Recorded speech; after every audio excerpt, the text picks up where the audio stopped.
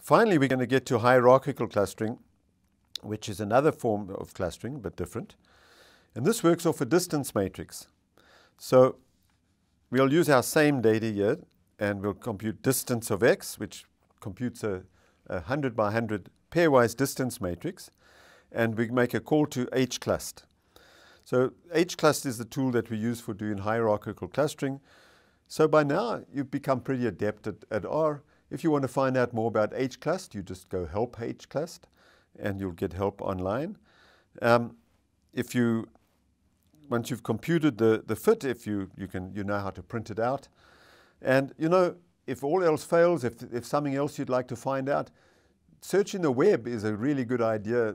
These days, if you search the web for R-related queries, tons of stuff comes up, and you can often find out all kinds of interesting information. So here we ran hclust with method equals complete, and we'll just plot the data. And it plots a dendrogram that shows the clustering. So if you recall, this is a bottom-up clustering technique where it continuously joins together smaller clusters to make bigger clusters until eventually you get to one big cluster. Now we know there's 4 natural clusters in these data, and from the heights of the arms of the dendrogram, it's evident that there are 4 big clusters here, and these will almost certainly correspond to the original divisions in the data that we created. Complete is how it decides how close 2 clusters are, and what complete does is it uses the largest pairwise distance between a point in one cluster and a point in another cluster. There's other methods we can use. So single linkage clustering, it's called. It's the same call, except method equals single. So instead of looking at using the largest distance, it uses the smallest distance. And it gives you a rather different looking picture. And the 4 big groups that we saw aren't as easily evident in this one. It seems to have found 1, 2, 3 groups, and then somewhere in here is a division into the 4th group. So single linkage clustering tends to find long strung out clusters, because it's just looking at the closest point between the clusters. And so you might not get nice clumpy balls like we expect to see in this case.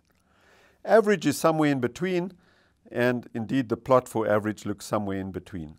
But I think for these data, I think we probably prefer the method equals complete.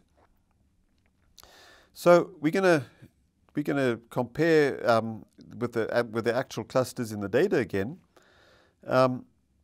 We'll use a function cut tree, and we'll cut it at level 4. Okay, so that's the first thing we'll do. And so that cuts our original cluster tree. Let's just plot it. Let's get its plot up there again. Here's the dendrogram. So we've cut it at level 4, so that means at the point where there's 4 clusters. So now we're going to identify who's in each of these clusters. And for that we use the function cut tree.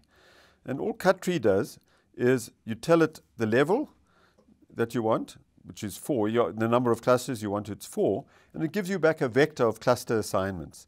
So now we can use the table function to tabulate those assignments with what we know to be the real assignments, which is given by a variable which.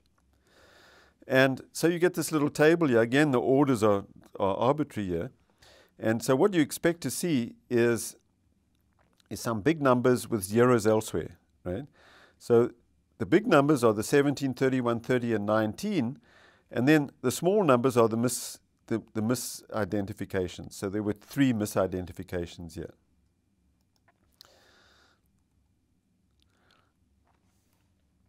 And we can also do a tabulation and compare it with k-means clustering. And with k-means clustering, there were two disagreements.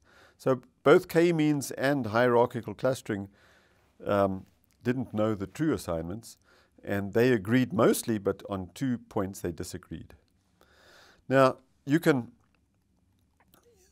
there's fancy ways that you can plot hierarchical clustering trees that actually tell you, that color say the leaves according to the original cluster membership or some other variables.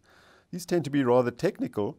I actually looked to see how to do this by searching on the web, and even though I was able to do it, it's probably too technical to put in this demonstration, but if that's something you want to do, I urge you to have a look. So people have written functions for doing that.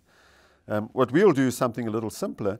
The plot command for dendrograms, for cluster trees, has a labels argument, and we're going to label it according to the original cluster assignment.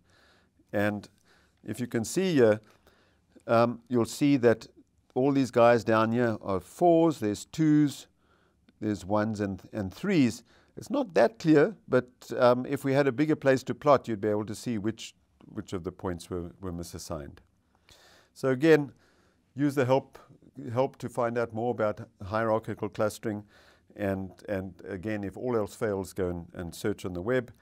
And once again, this is a R Markdown document in RStudio, so we can knit it, and then we get a nice HTML document which gives a summary of our results and with any figures we made in one nice document.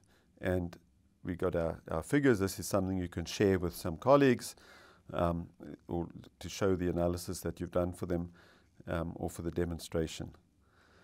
So there we go.